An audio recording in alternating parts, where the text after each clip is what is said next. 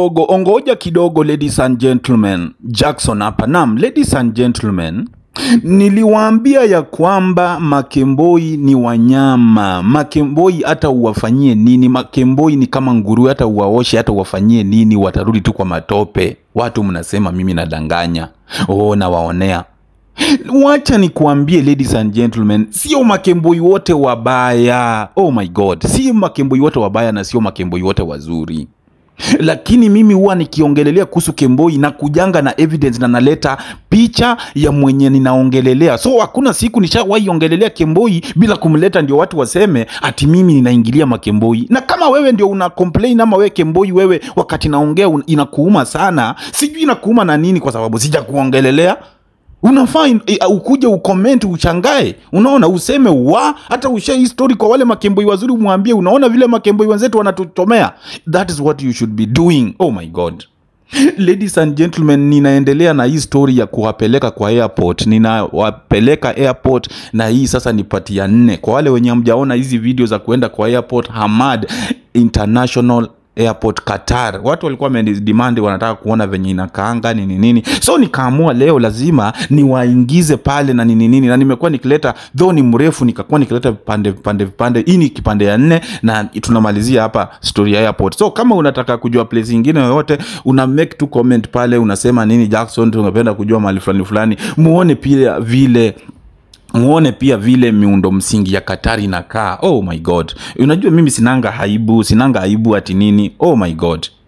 Lakini sasa ile kitu mimi nimenileta hapa, nimekuja tuongelele kuhusu huyu kemboi. Huyu kemboi mnaona huyu, ladies and gentlemen, last year December watu wengi walimjua sana kwa kutwerk. Alikuwa anatwerk sana kwa sitting room ya Mwarabu. Watu walimjua sana kwa hii TikTok alijulikana sana kwa kutwerk. Alikuwa ananengua. Huyu msichana hakuna mtu alijua kwamba huyu msichana Kenya alikuwa malaya. Huyu msichana Kenya alikuwa wale wanawake ambao walikuwa wanajiuza. No one knew. Yeye ndiye alikuwa anajua. Na yeye wakati alitoka Kenya akikuja kufanya kazi Uarabuni, alikuja na lengo akifika atoroke, akuwe anajiuza. Na alipopata hiyo chance alitoroka. So imagine kutoka December hadi saa hii, msichana as we are talking now, msichana ako kidnapped. Na alikidnapiwa aje? Alikidnapiwa kwa mabrothel na Black Saudi. Black Saudi, let me tell you, wameamua kumaliza wa Kenya wale ambao wanajiuza, kwa sababu kumbuka ule Black Saudi aliuawa. Ule Msaudi, wacha nikuambie watu wenye wanasema sijui ni Msudani sijui ni mnini, my friend, let me tell you, hakuna vile ambavyo Black sijui Sudani anaweza uawa na Black Saudi ndio wanafanya revenge. Aje? Hiyo kitu I make sense kabisa. Sasa hiyo Kenya wanauawa. Vitu zenye niko nazo kwa meza, evidence niko nazo kwa meza hapa venye watu wanauawa ni nyingi sana, lakini masaa ndio inakosa. So guys, ladies and gentlemen, huyu msichana alikidnapiwa kwa brothel. Na huyu msichana kama vile nilivyosema, wasichana wanafanyanga maovu sana. Wanalamba shisha. Wasichana wanavuta shisha bila kujua. Hizi shisha, wacha nikwambie, hizi shisha ni chemicals. Na hizi chemicals hujui gani ndio mzuri na hujui gani ndio inapelekana na mwili wako. Hizi shisha hata wakati mnazivuta zinaenda kwa kifua, zinawaharibu. Yes, nyinyi mnavuta tu mkilewa. The more unavuta the more unalewa. But kubalance hiyo chemical, hizo chemical unajua zinanunuliwa kwa kachupa, unazibalance, unamwaga kwa kale kakitu. Juu hii shisha ya battery hii unaingiza kwa nini, alafu una charge battery, alafu unafinya hivi, inachoma hiyo nini, ina create ile nini, ina create moshi. Sasa hiyo moshi ndio una inhale. So kuna watu ambao ama kuna wasichana ambao roho zao ama lungs zao uanga zinashindwa kuhandle shisha. Na hii inaweza kukuletea magonjwa mengi, inaweza kukuletea pressure, inaweza kuletea hata ugonjwa wa mshtuko wa roho. You can even die. Wanawake wengi hawasikii. Wakenya tumeongea usiku na mchana, Wakenya hawasikii kabisa. Sikio la kufa alisikii dawa. Nguruwe ni nguruwe tu, hata useme nini. Unaweza dhani venye ninaongea hivi, unaweza dhani this is the first time I'm talking. I have been talking like this every day. Every night. Kemboi. Makemboi.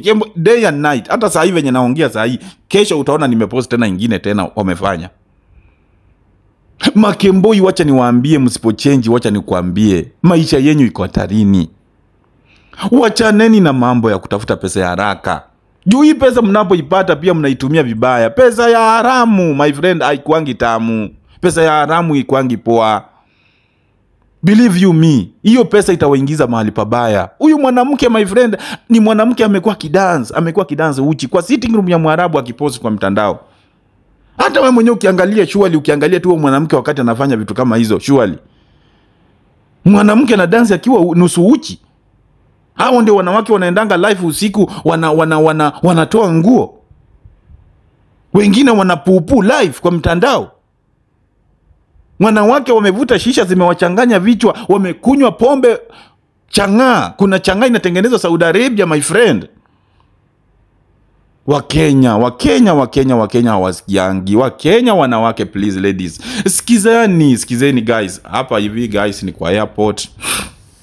Hii ndio place ya mwisho. Unajua ukisha check out guys, hapa ndio mali mtu anakuja anangojea gari mchukue. Kama mlikuwa mmengojewa na gari, dereva anakuja anasimama hapa, mnaingia ndani. Yes, ama kama una gari inakukujia taxi, hapa ndio unabukia taxi ukiwa umesimama hapa nje, you know.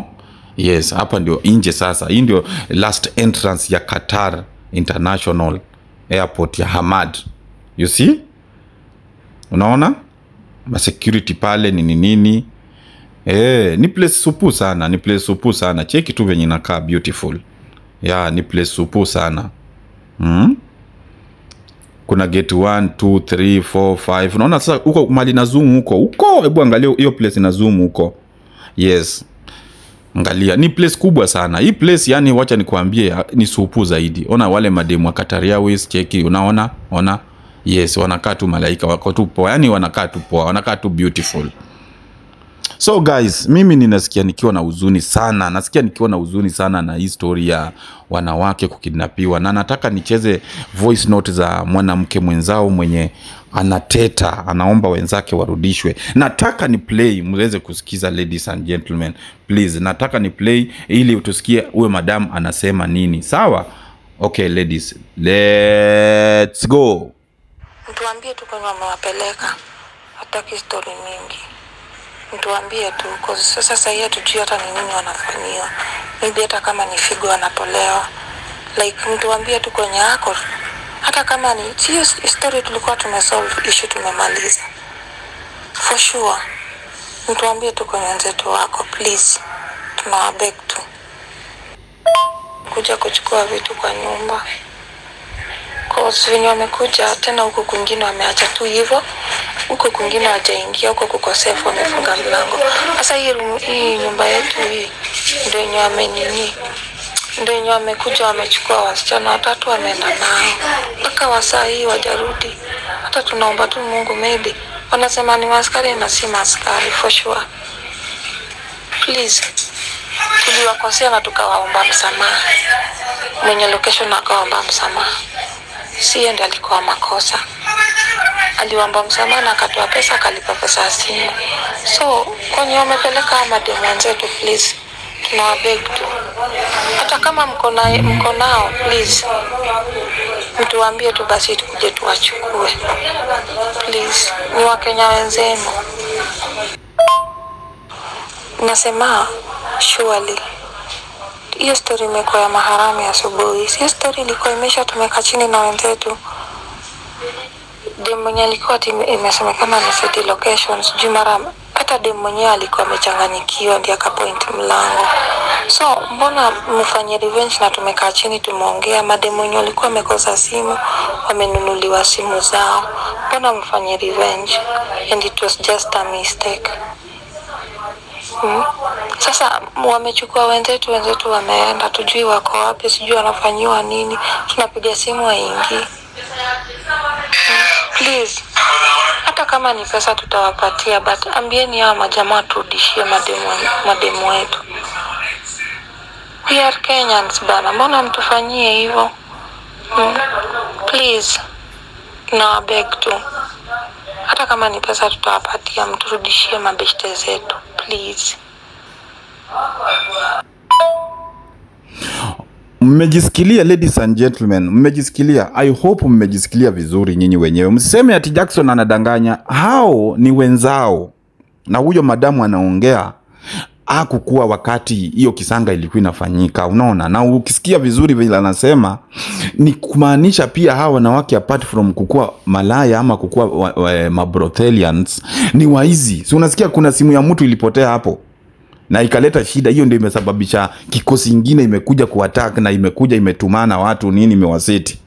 Na unasikia wanasema walikuwa sha solve hiyo kesi na wakaweza kumaliza mpaka hata simu walinunua nyingine.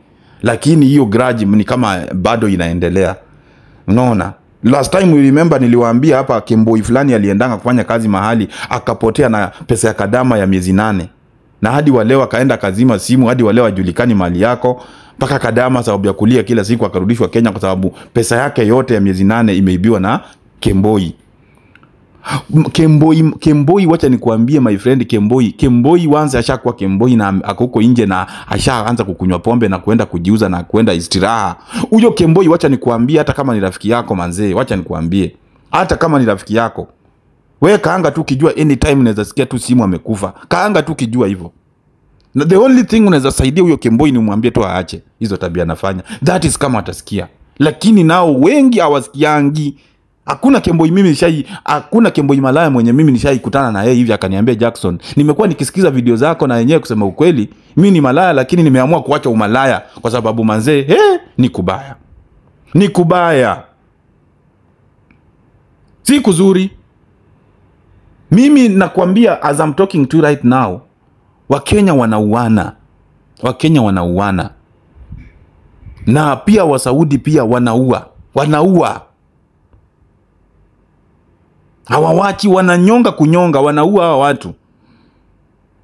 So mimi chenye na advice tu Makemboi wenye mmebaki nini huko Saudi Arabia, tafadhali, saa hii hakuna kujua wewe ni mzuri ama wewe ni mbaya. Kama wewe ni Kemboi tafadhali na uko pale, na kuomba jaribu sana rudi Kenya. Fanya tu juu chini. Kama wewe ni mtu unajua mali unaishi na watu wabaya, fanya nini ujipeleke deportation ama ujitafutie ticket uende Kenya. Juu utafute kazi kwa country nyingine, kazi safi, kazi mzuri yenye itakuleta karibu na Mungu. Lakini kukaa pale mali unakaa una risk your life. Unaona? Na kuliko urisk your life, it's better you go back home ukiwa safe. Lakini kama wewe ni Kemboi mwenye unaishi kwa bosi, uendangi hizo off nini, wewe mnaishi na bosi yako vizuri, kaa tu na bosi yako my friend. Nikipost video kama hizi unakuja na comment na like nini ukijua ukipia ukishare na wengine. Lakini wacha kushinda hapo ukisema ati kazi yako ni kutukanana na kuongea mbaya na kujoin hizo magrupu mbaya za prostitution pale watu wanajiuza malaya nini. Wacha. Kuja tushirikiane. Tuweze kufanya kazi mzuri. Tuweze kuokoa wa Kenya. Sasa hii tunajaribu kupunguza majeneza zenye zinaingia Kenya. Majeneza ndio tunajaribu kupunguza. Juu once wa Kenya wameuana, akunanga mahali pengine wanazika, wanaendanga kwa desert, huko kwa desert mahali ya watu waendangi. Kwa desert wanaenda wanachimbua ile mchanga, wanazika huko bila hata sanduku, wanazika huko. Unajua kwa hiyo desert ni spirit ngapi zinanililia huko? Zinasema Jackson please tutetee. Nitawatetea aje na siwajui? I need to get their names and their photos so that I will talk about them. Lazima. And when we talk guys, hao Makemboi wabaya pia hawataki. Na hao Makemboi wabaya hawa ndio watu wa kwanza kuniwatchia video zangu. Wanazipenda lakini tena hawataki tena niwaongelele. Sasa nitafanya nini? Mimi si pastor. Mimi ni mwanikanaji. Mimi unanipatia tu details na mimi napatia Wakenya. Wakenya wanataka kujua nini na happen huku nje. Watu wanatamani kukuja majuu. Sasa Kenya hakukaliki. Na nyinyi mko majuu already. Hey. Alafu shetani amekuja amesettle ndani yenu sasa. Yeye ndiye anawaongoza. Akili hamna, bongo lala wanawake wa akili hamna.